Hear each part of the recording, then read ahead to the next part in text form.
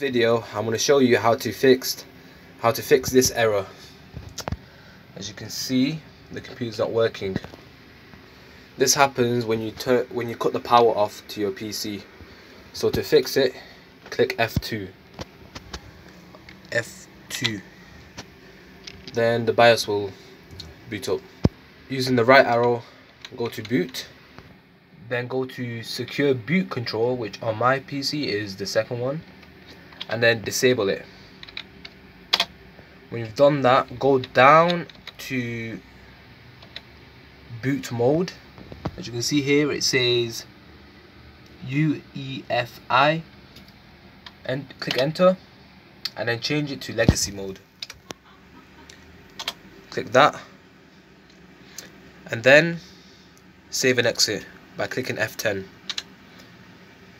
Enter.